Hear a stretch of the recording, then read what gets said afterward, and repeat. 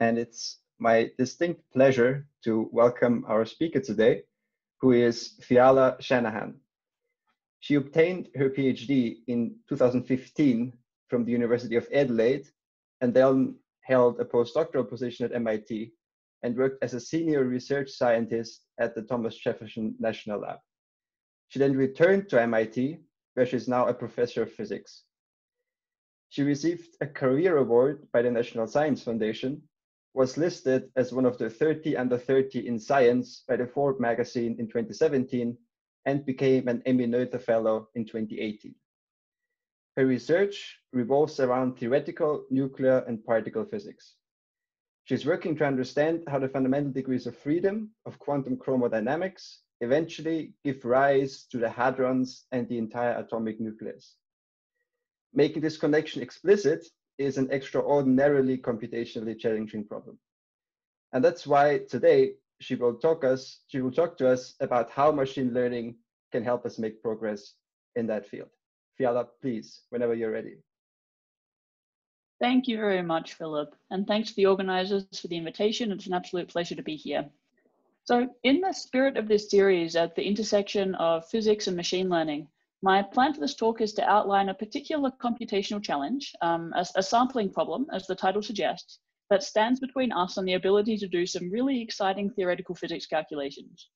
And then dig in a little bit into the details of some new approaches to meet this challenge with machine learning, especially when we build the symmetries of our theory into our architectures from the ground up.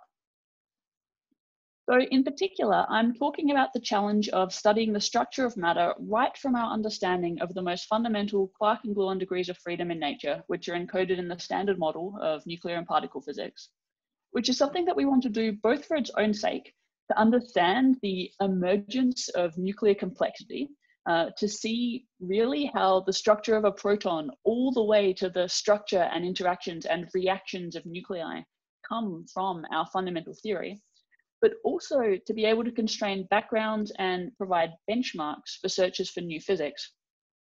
And so just to give one small piece of additional physics context here, one place in which standard model studies of nuclear physics are extremely important in new physics searches is at the intensity frontier. So I'm talking here about experiments that have the sensitivity to probe the rarest standard model interactions to search for beyond standard model effects. Those things like dark matter direct detection experiments, neutrino physics experiments, like the new long baseline neutrino experiment being constructed in the United States, DUNE, looking to constrain the neutrino mixing parameters in the mass hierarchy to searches for double beta decay, all of which have in common that they use nuclei in some sense as targets. And so then a big challenge is that lattice field theory approaches, which as I'll describe are the only first principles way of studying the standard model that's systematically controllable and improvable, become more expensive with the atomic number of the nucleus being studied by compounding exponential and factorial factors. And so these sorts of studies are severely limited by available computation, which of course makes it an area where accelerated algorithms can have particular impact. And this is just one class of many examples where first principles standard model studies are limited by available computation. Okay, so to talk about first principles standard model calculations is to talk about the strong force, quantum chromodynamics, which is responsible for binding the quarks and gluons into protons and neutrons. It's also responsible for binding the protons and neutrons into nuclei. And of course, it's then relevant to questions like the structure of the proton, the structure and interactions of nuclei, which we'd like to understand from the standard model, from first principles. And the challenge with the strong force, the challenge with QCD, is of course that it's non-perturbative. So the interaction strength depends on energy. Here's a plot of the strong coupling constant, and on the horizontal axis, we have the energy scale. Moving to the left, we move to small coupling, to small energy, and the coupling becomes large. And so, of course, what that means is that you can't do a perturbative expansion if you're trying to study QCD at low energy, which is what's relevant to, say, the structure of a nucleus at rest in a detector. And you have to do something different, something that takes the non-perturbative physics into account. And so the only first principles approach that we have to studying QCD non-perturbatively is numerical. It's called lattice field theory or lattice QCD. And the idea is quite straightforward. you discretize the equations of QCD onto a 4-dimensional space-time lattice or grid, and then the QCD equations, the path integral that you need to solve to compute the value of some observable, then corresponds to integrals over the values of the quark and gluon fields on each site or each link of this 4-dimensional lattice. So essentially, this is an integration problem in something like 10 to the 12 to 10 to the 15 variables for state-of-the-art calculations. So we evaluate these integrals by importance sampling, and this is again something that you can understand quite simply just by thinking about quantum mechanics. You of course know that paths near the classical action are dominant and other paths are less important. So you can sample the dominant paths correspondingly more and the others correspondingly less. And then on your set of samples of the background quark and gluon fields, you can compute your observables. So to go into just a little bit more detail, in this discretization, we have a Euclidean space-time lattice with some finite lattice spacing and some finite lattice volume. And of course, if you want to recover continuum QCD computations, you have to take the limit as the lattice spacing becomes small and the limit as the lattice volume becomes large to match onto continuum physics. Now, the path integral that I described that we want to compute, so here the expectation value of some observable, here's the QCD path integral in Euclidean space. That's why there's here an exponential of just the action without an I. We have an integration over our quark and gluon fields here. This becomes, once you have sampled those quark and gluon fields with this weight factored in, just looking at the mean and the standard deviation of the quantity you're trying to compute over the samples you've taken. And that's roughly how these sorts of calculations proceed. Okay, so one thing I'd like to emphasize about this approach is that it really is a first principles approach. So the free parameters in lattice QCD are the same free parameters as in QCD itself. So that's the quark masses and that's the strong coupling. And once you've fixed those free parameters, so you fix the quark masses by matching to some measured hadron masses, so the pion, the kaon, to fix the light and the strange quarks, and you have one additional experimental input to fix the lattice spacing or equivalently the strong coupling, then everything else you calculate, from details of the 3-dimensional structure of the proton up to nuclear reactions, are predictions from the theory itself. There's no additional modeling, no sense in which a nucleus is composed of protons and neutrons. A nucleus is composed of the quark and gluon degrees of freedom in the standard model. So everything else is predictive. So these calculations work extremely well, and they're also extremely expensive.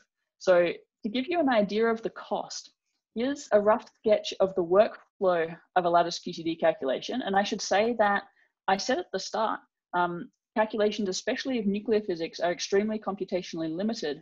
That's despite using more than about 10% of open science supercomputing in at least the United States. So the workflow, the first step of the workflow is the generation of these field configurations via some sampling. And this is something we'll come back to for most of this talk. So this is something that requires leadership class computing. So you need to imagine thousands of GPUs, 100,000 of cores, tens of teraflop years, in order to create just a few thousand samples, each of which is something like 100 gigabytes in size. Then on each of these samples, you need to, of course, do some work. You need to compute propagators, which requires large sparse matrix inversions on a few hundreds of GPUs. You need to contract those propagators into correlation functions, so tensor contractions, which is smaller in scale again, but you need to do far more of. And what we see is that the computational cost grows exponentially and factorially with the size of a nuclear system, which is why we're limited on this front. So there are efforts to apply machine learning to all aspects of this workflow, and I'm just going to focus on one particular problem for the talk today, but I wanted to be clear that there's a lot of work in this area.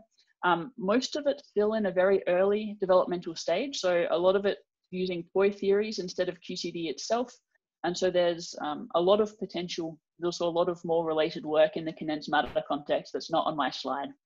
But some of the most sophisticated and comprehensive efforts to turn machine learning tools to lattice field theory tasks has been in this first step of field configuration generation, which is what I'll focus on.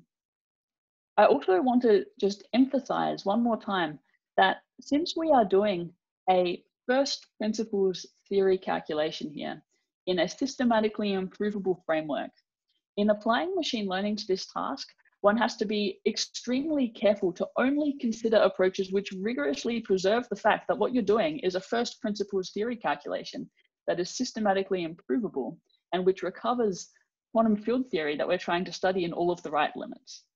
That means there's no room for inexactness. Everything needs to be provably exact with any modeling uncertainties propagated rigorously in order to preserve the rigor of this approach. Okay, so as I said, I'll talk mostly about just one class of application so we can dig into some of the machine learning details a bit for this first part of the workflow, which is sampling. Now, let me explain the sampling problem.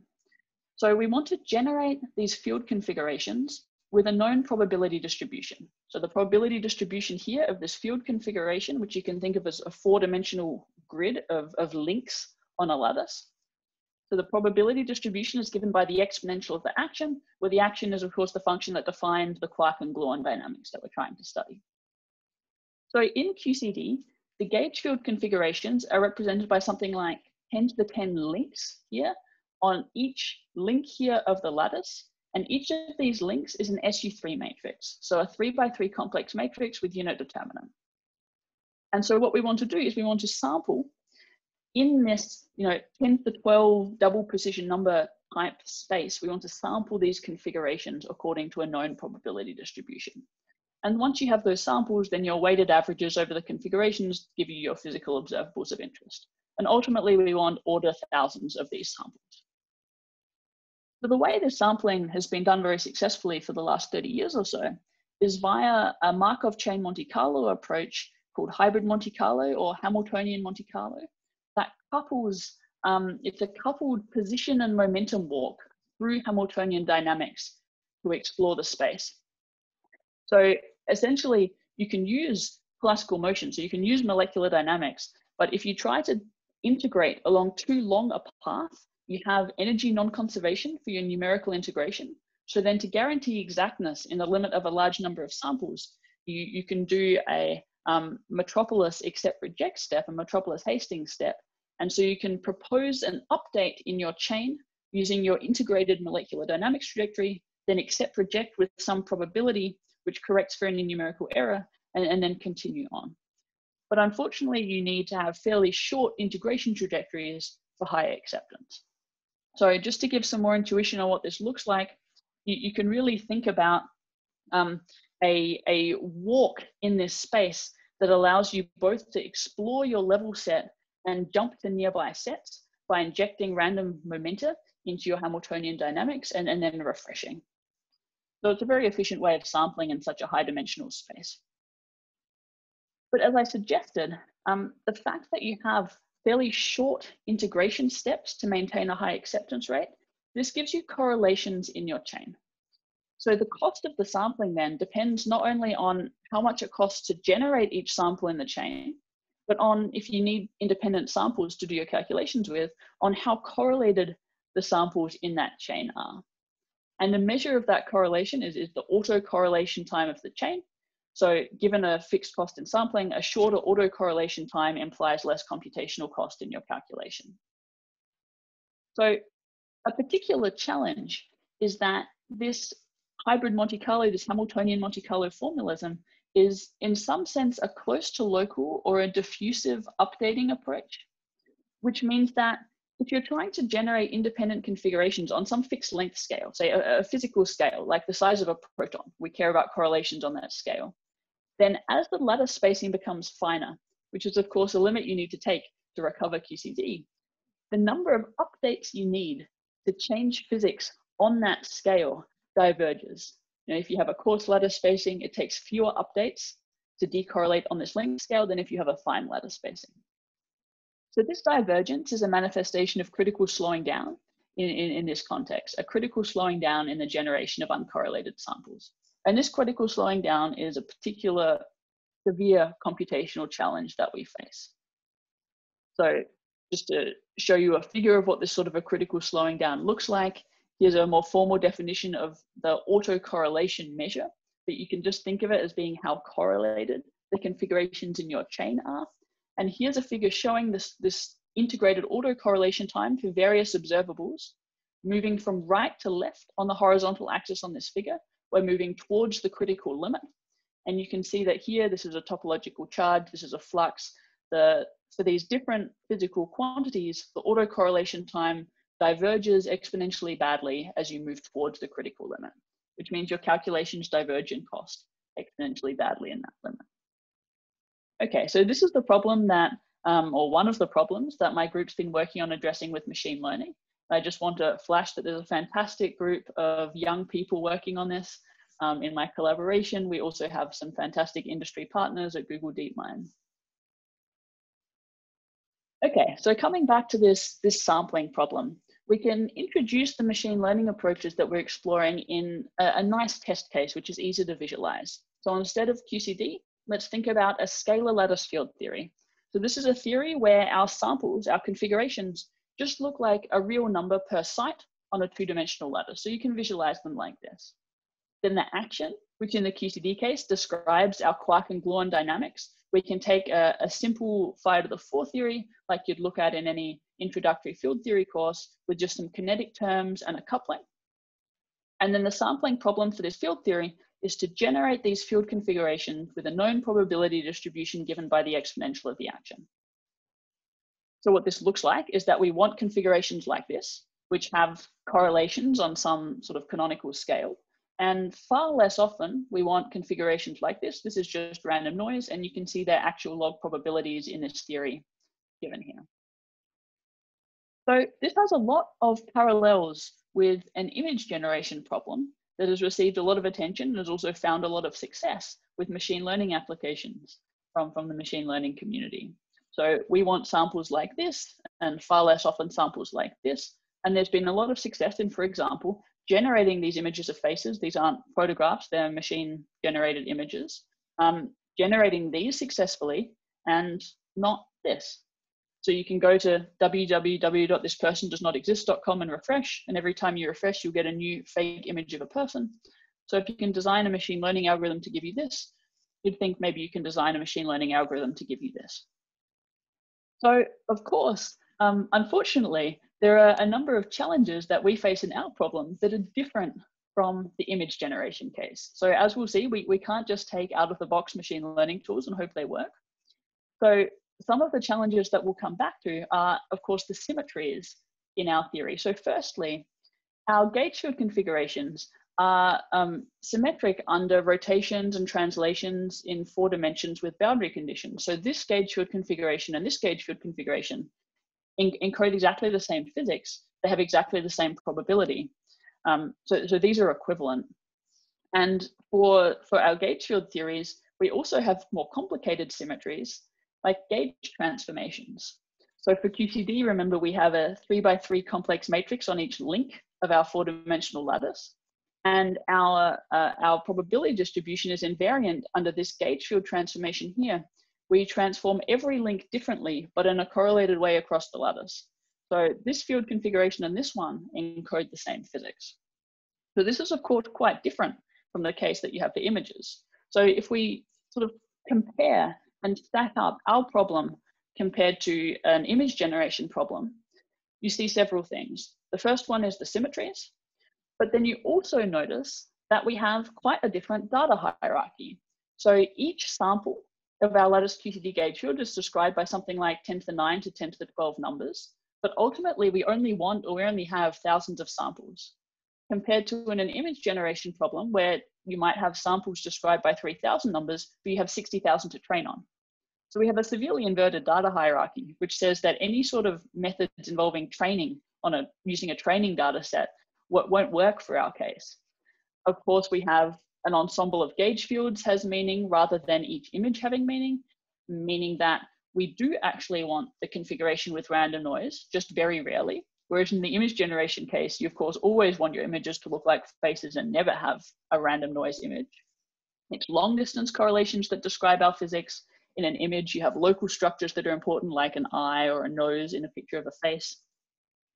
And so what we'll find is that, for our applications to QCD, out-of-the-box tools are really not appropriate, and we've had to develop custom machine learning for this physics problem from the ground up. But Okay, so just to summarize the sampling problem before we get to a solution. We have a known probability density that can be computed up to normalization for a given sample. We have precise symmetries that we need to encode. And our data hierarchies are challenging. As I said, 10 to the 9 to 10 to the 12 variables per configuration, but only order thousands of samples available. And so we can't really use any training paradigms that rely on existing samples from our distribution. If we had the training data set, we'd be done. We could just use those samples for our calculation. So one approach to this problem is via flow-based models. And the idea of flow-based models is quite straightforward. It's essentially just a change of variables. You're trying to learn, you're trying to optimize a complicated function to give you a change of variables between a probability distribution that's easy to sample and the distribution of interest. And of course, if you have a function like that, then you're done. Then you take samples from the easy distribution, you put them into your function, and out come the samples from the complicated, hard to sample distribution. If, moreover, you can learn or you can optimize such a function that's invertible and has a tractable Jacobian, then you can also make this sampling exact via a Metropolis-Hastings accept-reject step, via reweighting methods. You can guarantee exactness of this algorithm. So in flow-based models, you can build up such a function, a nice, expressive, complicated function with very many free parameters to optimize that is still invertible and with a tractable Jacobian by composing many simple layers in a specific way to give you this function. So for the case of the scalar field theory, this example that we'll come to, you can almost use something out of the box from the machine learning community for image generation. You can use something called real non-volume preserving flows.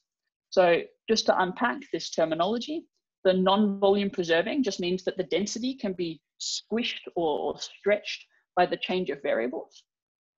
And the way you can think about this is in each layer of this function, so you compose your function out of many smaller layers. In each layer, you can split your variables in half. So that's what's happening here. If this is your image or your scalar field, you can split the green variables and the black variables, and you leave the green variables alone through that layer, but you update the black variables via a scaling here, via an exponential, via a translation, and that scaling and that translation can be arbitrarily complicated. They can be parameterized by arbitrary neural networks, for example, and as long as they depend only on the untransformed variables, only on the green variables, then what you end up with is a function that has a very nice lower triangular Jacobian, which gives you a simple inverse and simple Jacobian of your complete function when you compose all of these components with lower triangular Jacobians together. So you can build a complicated function that you can still invert and still has a tractable Jacobian. And you can optimize this function by minimizing a loss function. So you can minimize this function here, which is a shifted Kullback-Leibler divergence. The shift is just to remove the unknown normalization that we don't want to compute. And you can write down this particular direction of this divergence to give you this function here. And then what you have is a loss, or a function that you're trying to minimize, whose minimum value is minus log z, so this unknown normalization constant, and which you can optimize only by sampling from your model distribution. So you can estimate this loss stochastically by drawing batches of samples from the model. So here, p tilde, the subscript f, is our model probability distribution given by the function f, our change of variables from a simple prior to our complicated model p tilde. And we would like p tilde to be as close to p as possible. So this loss here is minimized when that's the case. And in this expression, you can see that if you sample, draw samples from the probability distribution p tilde, then all you need to do is compute p tilde on your sample and compute the action on your sample. And then you have everything you need to minimize this loss. And then, as I alluded to, you can guarantee exactness of your generated distribution by forming a Markov chain. So although your samples are generated completely independently, you're drawing them out of a bucket of independent samples, you can then compose them into a chain. And you can accept or reject each sample based on the previous sample in the chain. And then you can, in exactly the same way as a usual hybrid Monte Carlo, Hamiltonian Monte Carlo, any Markov chain Monte Carlo with an accept reject step, you can guarantee exactness of your probability distribution in the limit of a large number of samples. So just as a reminder, P tilde here is the model distribution, P is the true distribution, and you can compute both of those for any given sample from your model. So then the workflow here looks like this. You parameterize this flow. So again, a change of variables from an easy to sample Fourier distribution to the distribution of interest. And you can parameterize that using arbitrary neural networks, which you can optimize the parameters of. You then train by drawing samples from the model. You compute this loss function, you do gradient descent. Then after saving your trained model, you can sample in an embarrassingly parallel way by drawing samples from the model, then composing them into a Markov chain. So we can see how this works for this example of scalar lattice field theory. So again, one real number per site on this lattice. Here's our simple action with just kinetic terms and a quartic coupling. And we can look at this for a number of different lattice sizes where we've tuned the parameters for an analysis of critical slowing down. So these parameters are here for experts in the room, but ultimately we've just chosen a number of ensembles along a critical line where sampling becomes exponentially more expensive using conventional approaches. And so then you can, in this example, so here's our initial configuration, we can just choose uncorrelated Gaussians at each site on this lattice. You can pass them through these real non-volume preserving coupling layers. So 8 to 12 of these layers, you can just use an alternating checkerboard pattern like I showed for the variable splitting. And in each of these, you can have neural networks in each layer. You can train using whatever optimizer you like, for example, an atom optimizer, and then you can stop and then sample from this model. And what you see is that this in fact works. So what I'm showing on this slide, each of these figures shows the integrated autocorrelation time. So here a measure of the correlation of the samples in your chain. And on the horizontal axis, we're moving from left to right along a critical line. So this is generated with hybrid Monte Carlo or Hamiltonian Monte Carlo. Each of these different types of points is a different observable. Here is generated with local metropolis. So these two figures here show conventional approaches. And you see as you move from left to right, your sampling becomes exponentially more expensive. The autocorrelation time diverges for no matter what observable you're looking at. In the rightmost plot, we see the same sort of figure for the flow-based sampling approach. And what you see is that it's flat. That is, at the cost of the upfront training of the model, you don't have a divergent cost in sampling. And that's, of course, by construction, by design. That's not surprising because your samples are independent and you're only getting correlations from rejections when you compose them into a chain. So the autocorrelation time depends entirely on your acceptance rate. So if you train your models to 50% acceptance, you have a higher autocorrelation than if you train them to 70% acceptance. But for a fixed level of training, you have no divergence in sampling along the critical line at the cost of upfront training of the model. So this looks like a nice proof of principle success. But of course, we ultimately don't want to sample a scalar field theory. We want to do lattice QCD. We want to study the standard model.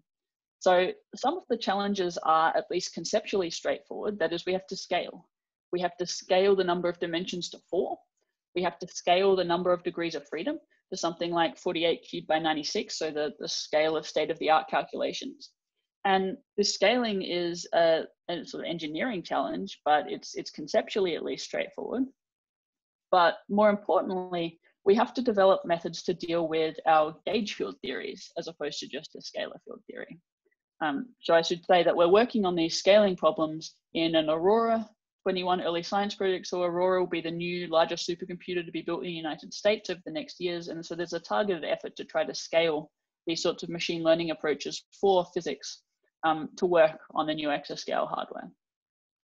So let's come back to methods for gauge theories, which is where some of the interesting developments are. So just a reminder of ultimately what the distribution looked like that we want to sample.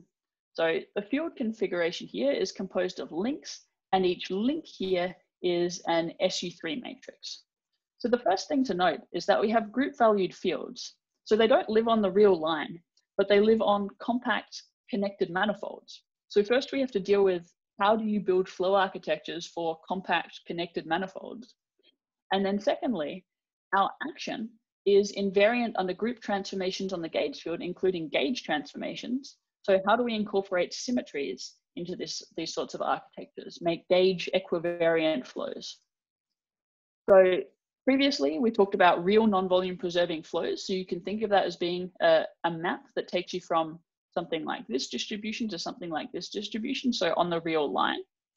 But we really have group valued variables. So firstly, just compact connected manifolds. So first you have to design flows that take you from something like this, a distribution on a circle, to a different distribution on the circle without any sort of discontinuities, without any sorts of instabilities in how you define a function like that.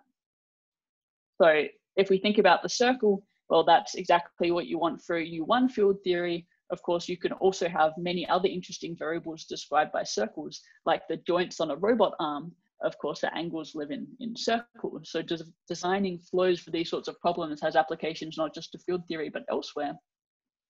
And ultimately, what you want is a diffeomorphism, so an isomorphism of the smooth manifold, so an invertible function that maps one differentiable manifold to another, such that both the function and the inverse are smooth. So you have that under some number of conditions here. So we want the transformation to be monotonic so that it's invertible. This last condition is that the Jacobians agree at 0 and 2 pi so that the probability density is continuous. You can compose with a phase translation to remove this restriction of 0 and 2 pi being fixed points, which is actually volume preserving, so you don't have an extra volume factor in computing the probability density. But if you have some of these diffeomorphisms, you can then make them more complicated, more expressive by composing them or making convex combinations of them. And so the very first step in this process was to go back and to write some papers on how you design these sorts of flow architectures with diffeomorphisms for circles and spheres. And we're not the first to talk about these sorts of diffeomorphisms, but here's a collection of some of those that we've explored. So for example, you can have a Mobius transformation. So that's mapping Z here to H omega Z. So this transformation is parameterized by omega. And what this transformation does is it expands the part of the sphere close to omega and contracts the rest. You have splines that you can define. You can define a non-compact projection, so project to the real line and then back. But you have to be very careful with numerical instabilities at the endpoints. So to implement something like this in practice, you have to Taylor expand near the endpoints, and you have to analytically continue this function to make it well-defined at the endpoints.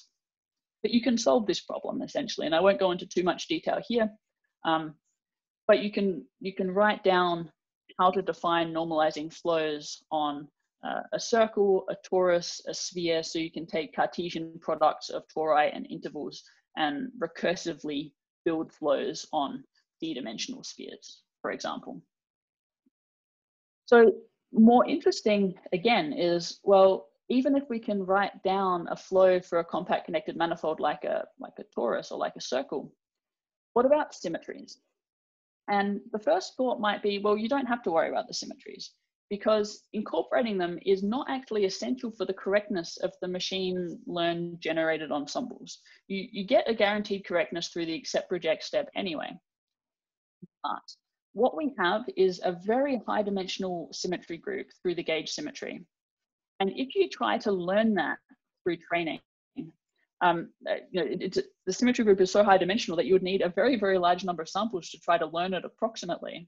And ultimately, you can't do this efficiently. And so what you need to do to have any sort of efficient training is basically factor out your space. So you remove the gauge degrees of freedom and only try to learn the other features of the distribution rather than spending all of your effort in training to reproduce the fact that you have a flat direction in your probability distribution along that high dimensional symmetry in the gauge space.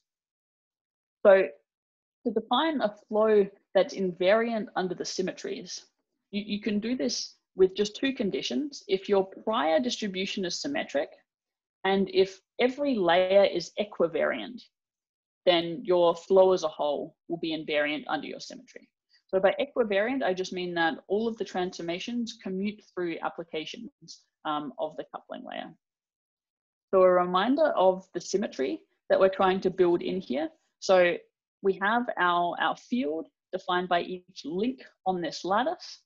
And the symmetry that we want to be equivariant under is this one here, where you left and right multiply each link by matrices in your group, say in U1 or in SUN, where you left multiply this by the same thing you right multiply the next link by. So you're transforming each link differently, but in a correlated way across the lattice. So you can define a gauge equivariant coupling layer in the following way.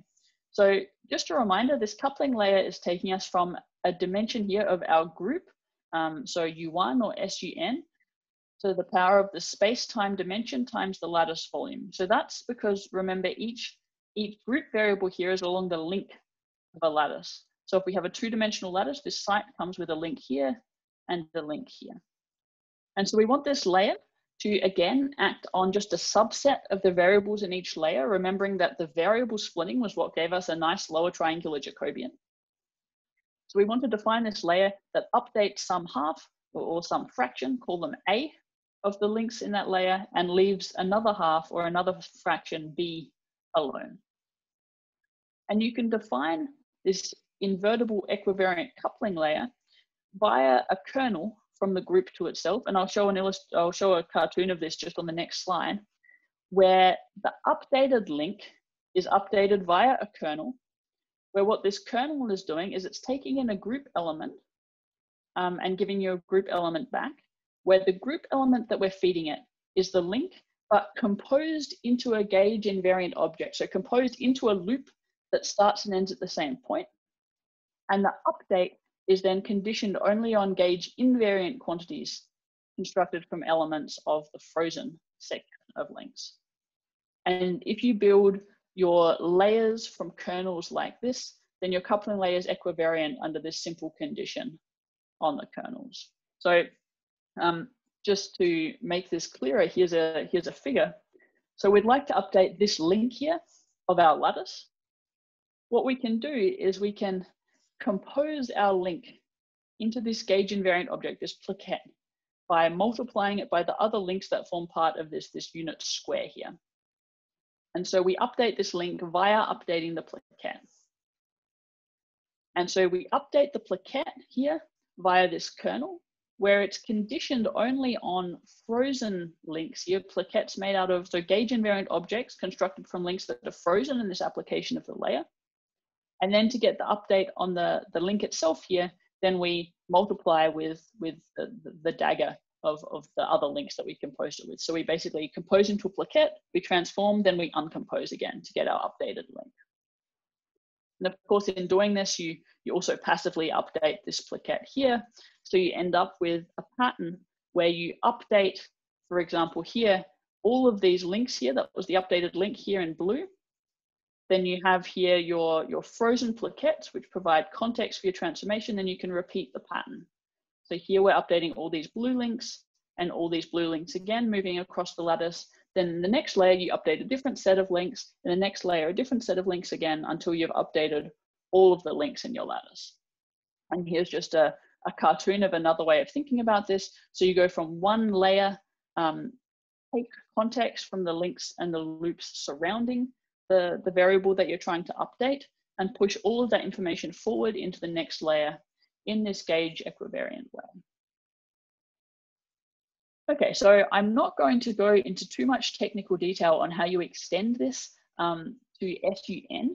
So we've gone in some sort of gory detail for U1, but you can actually extend exactly this idea to SUN matrices on each link. You just need to step via an eigen decomposition of the SUN link matrices. So the way to read this onion figure here is that the outer gray pieces are exactly what I described in the U1 case. So we take this link, we compose it into a plaquette, we uncompose, and we get out our updated link. But if you want to transform an SUN variable, we call this inner piece here a spectral flow. The intuition is that each conjugacy class in SUN or in UN is the set of all matrices with some particular spectrum. So for example, all matrices with some given eigenvalues. And intuitively, this kernel, this transformation, should move density between possible n tuples of eigenvalues while preserving the eigenvector structure. And in one of our papers, we showed that that's exact. So you can generically define a kernel as an invertible map that acts on the list of eigenvalues of the input matrix, is equivariant under permutations of the eigenvalues, and leaves the eigenvectors unchanged. So here's just some nice pictures for SU2, SU3, and SU4 of what these eigenspaces look like. And here's an example. You can go up to SU large. So here's a picture for SU9 flows. We went up to SU100 or SU150. You can do the same thing. Okay, but we can come back to actually seeing how this works in practice, the application of these sorts of ideas. And we can look at the application to a U1 field theory. So this was our simple gauge field theory example, where we have just one complex number U, so either the I theta per link on a two-dimensional lattice, instead of a 3x3 complex SUN matrix, SU3 matrix per link on a lattice. Then we can write down an action, so expressed in terms of plaquettes, so that's products of links around closed loops with just a single coupling here. So our plaquettes is just this product of links that we saw before. And again, we can explore this for a set of lattice sizes with some, or a fixed lattice size with some set of couplings, where again, we've just chosen the parameters of these ensembles to give us a critical line. And then the picture looks really very familiar. So exactly the same sort of procedure as before, except now instead of a real number on each site, we have a complex number on each link of this lattice. So we can choose our prior distribution to be uniform here. We can build our flow out of these gauge equivariant coupling layers. So something like 24 coupling layers, and then the kernels in each layer, you can make out of being, say, mixtures of non-compact projections, or you could have splines. Any of those examples that I gave before for circles is exactly what you want. And you can parameterize those transformations via arbitrary complex neural networks. And in particular, you can use convolutional neural networks. And what I mean by parameterizing those transformations via the neural networks is that the output of the neural networks gives you the parameters of your spline or your non-compact projection of your transformation. Then again, you can optimize in exactly the same way. So you can train using your shifted KL loss with some optimizer. And once you reach your stopping criterion, you can sample. So as a summary here, so we can parameterize our flow using not the real non-volume preserving coupling layers like we had before, but can use the gauge equivariant coupling layers that we designed. But again, these coupling layers are parameterized using arbitrary neural networks. So you have complicated expressive functions of many free parameters that you can optimize. Then you train your neural network, or you train your, it's not really just a single neural network, it's an architecture including some neural networks, but you optimize the parameters of your model by training, by drawing samples from the model itself. So again, you don't need any training data from the distribution to start with at all. You can train purely by sampling from the model. You compute the loss function, you do gradient descent, then at some point you save the trained model. And then exactly as we had before, you now have a nice, embarrassingly parallel way of sampling by drawing samples from your trained model, by composing them into a chain, and by doing accept reject. Okay, and what you can see is that just as we saw for phi to the 4 theory, this in fact works. You again have a significant reduction of critical slowing down in this context at the cost of upfront training of the model. So once you have trained the model, there is no more critical slowing down in sampling. So what I'm showing here is a figure showing the sampling of the topological charge, which you can think of, this is really the winding number of the gauge field. So the Itea-Singer index theorem tells you that it's quantized, it's global, it's an integral over all space-time, so it includes long distance correlations. And so this charge on the vertical axis, and on the horizontal axis, you have the Markov chain step. For the blue line, the hybrid Monte Carlo or the Hamiltonian Monte Carlo approach that I described. So what you see is that although your updating 40,000 times, the Hamiltonian Monte Carlo remains essentially stuck in topological sectors. This black line here is for a heat bath approach, so another conventional algorithm which does better than the Hamiltonian Monte Carlo, but also remains very stuck. And in orange, you see the flow-based model, which is exploring the space very efficiently. So we can rephrase this and ask about the integrated autocorrelation time, so the measure of cost. So here's that autocorrelation here, that cost measure on the vertical axis, and on the horizontal axis, we have the coupling. So this is moving from left to right, is moving, you can think about towards topological freezing. And you see that hybrid Monte Carlo here and heat bath, the blue and the gray, they again, the cost diverges exponentially as we move from left to right, and the flow model remains fairly fixed. So this increase here, that comes from it being harder to train the models as you move to larger beta. So the training does become more difficult, but you see that you can nevertheless train the model, and you still have orders of magnitude more efficient sampling here at these large betas where conventional approaches are struggling with frozen topology. And actually, this is a fair cost comparison. So the cost per generating one sample from hybrid Monte Carlo and one sample from the flow model is approximately equal. The heat bath is cheaper by about a factor of 2, but that of course doesn't make up for the orders of magnitude gap here in cost per sample. So this is really a success. It's a proof of principle of an efficient and exact machine learning algorithm for sampling UN or SUN lattice gauge field theories. But of course, there's still significant work required, particularly on the engineering front, on how to scale from these small examples that I gave you. I just showed you a 2-dimensional lattice, 16 by 16. And ultimately, we'd like a 4-dimensional lattice, something like 48 cubed by 96. So there's a big scaling to be done, and moving these sorts of models onto exascale hardware is a big challenge there. But it's a very exciting proof of principle success.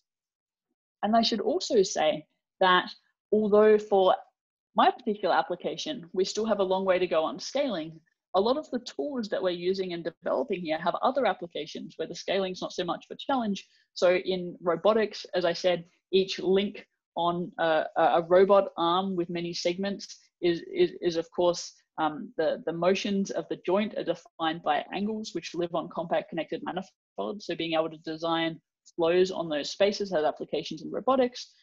You can use the same sorts of ideas, and the same sorts of ideas have been used in molecular genetics and drug design to great success. So then the outlook here is really that machine learning accelerated algorithms have huge potential that's so far largely untapped to enable first principles nuclear physics studies that are currently just computationally intractable. And so in order to be able to get into some of the machine learning details, I gave just one example, which was of a flow-based generation of QCD gauge fields. And if we could do this at scale with the same success, then what you would have is fast, embarrassingly parallel sampling, which would enable high statistics calculations. But there's also a host of other advantages. So actually, you can have efficient parameter space exploration. We've found that you can easily retune trained models to nearby parameters. So when normally you need to create an entire hybrid Monte Carlo Markov chain at any set of parameters that you'd like to explore, parameter space exploration is extremely expensive. If you have a trained model that enables very efficient sampling, and you can easily retune it to nearby parameters, then that makes parameter space exploration much more efficient. You can reduce storage challenges, so you could imagine storing only the trained model, not all of these samples, which are hundreds of gigabytes each. And so it would be a very exciting possibilities if we can extend this to scale. But of course, as I said, implementations at scale, although conceptually straightforward, need a lot more work to move to exascale hardware.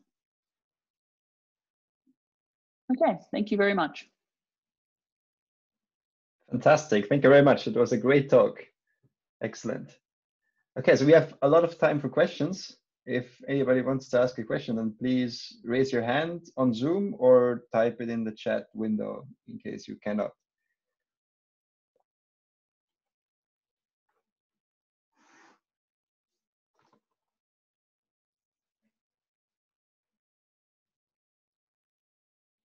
Okay, if nobody speaks up, let me go ahead first.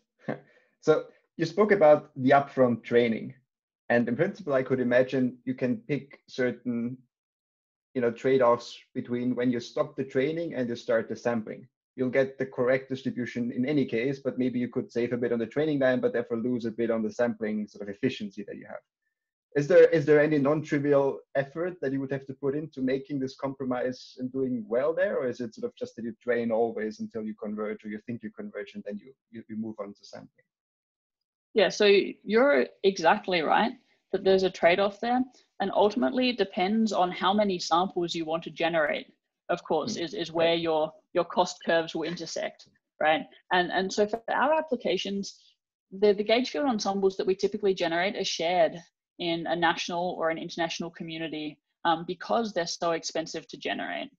So I think ultimately the samples are such a limiting thing that for our purposes, if we can, train as far as we can, that's really where the biggest gains are going to come from, because especially since we can retrain these models for parameter space exploration, having just one trained model will be worth, a lot.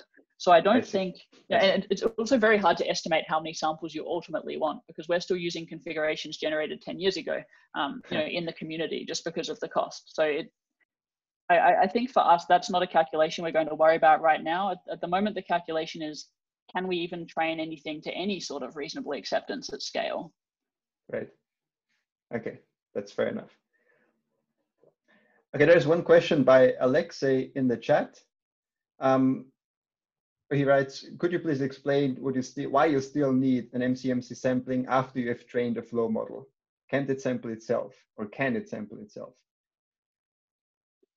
Yeah, so yes, the flow model gives us samples from our probability distribution P tilde, which is close to the probability distribution we want P.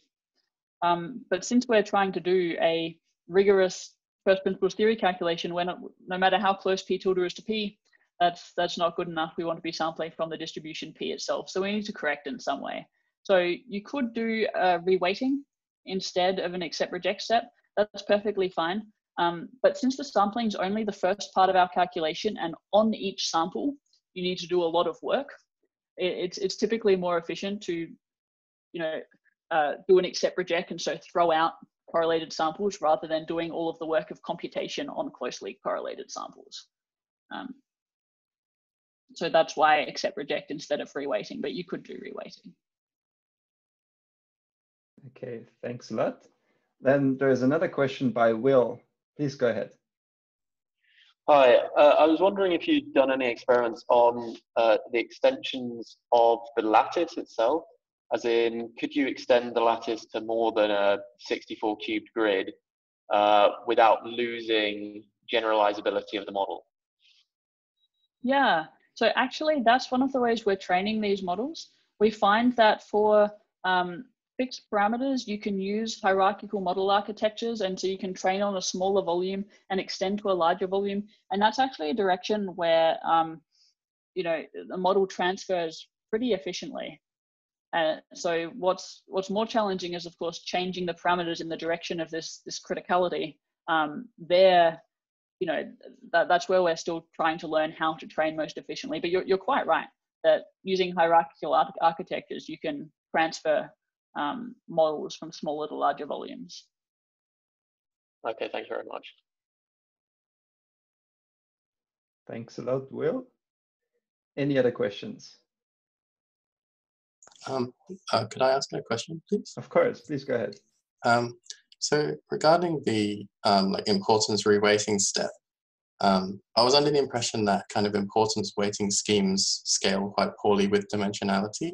So I'm just wondering about the kind of challenges faced when you have this trained model and you're trying to get the guarantees of correctness. Do you face kind of a lot more challenges with with kind of acceptance rates and importance weights as you go up to these very high dimensionalities at scale. Yes.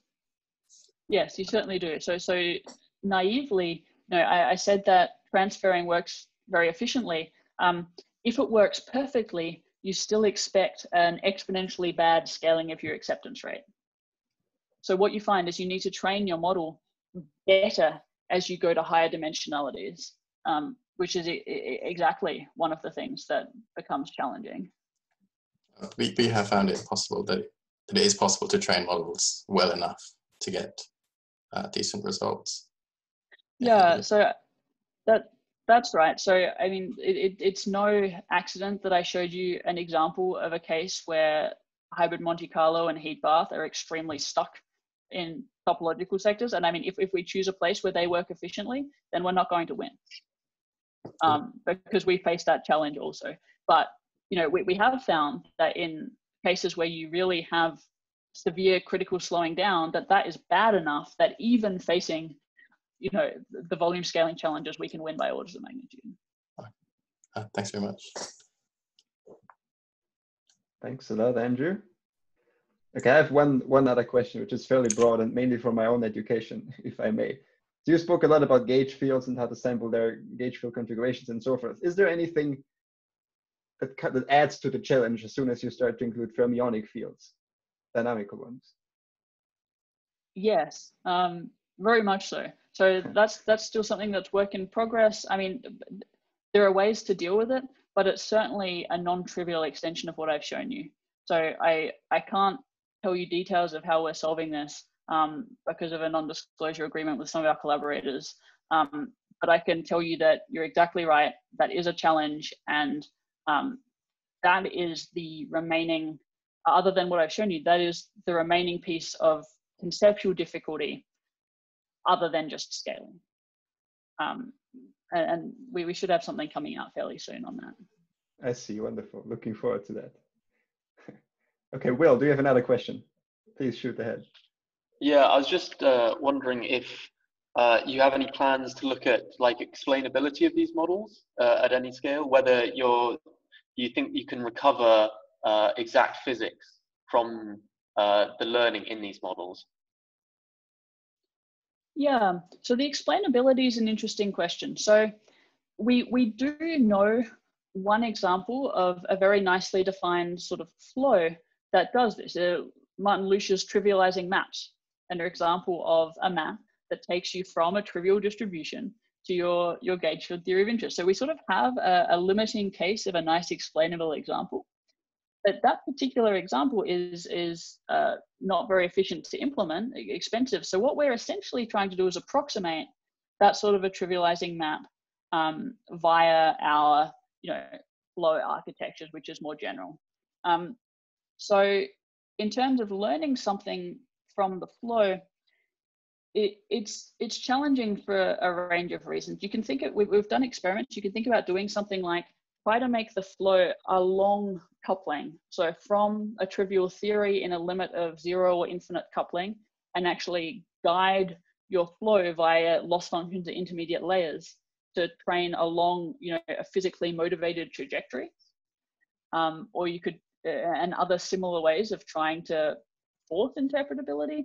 And we found that typically that's less efficient, or it just doesn't really help.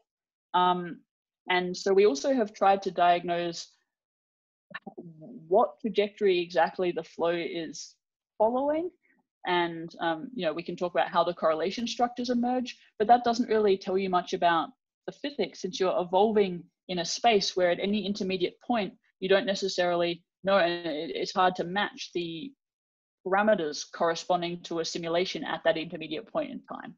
So there's even earlier work that I've done on how, if you just take samples from a theory, can you use neural networks to go backwards and say, well, what are the parameters of the closest QCD and extensions like theory that these samples most likely came from, and try to map backwards and understand like a flow in model space, how things are moving. But that's sort of challenging as well, because you don't, if you do if you think about coarsening and refining. If you're doing a renormalization group flow in a very large number of dimensions, which adds an infinite number of terms to your action. So if you're trying to determine the parameters of all those terms, it gets complicated in various ways. So I guess the answer is yes, we're thinking about it. It's not clear what you can learn, if anything, from the interpretability of these models. But it's a really interesting question. Okay, thank you very much. Thanks indeed. Okay, if there's any more questions, let me thank you very much on behalf of the entire audience and on behalf of myself, of course, for this wonderful talk. I definitely learned a lot. And I'm looking forward to your first principles computation of the proton radius, I guess. Thanks a lot. Thank you very much.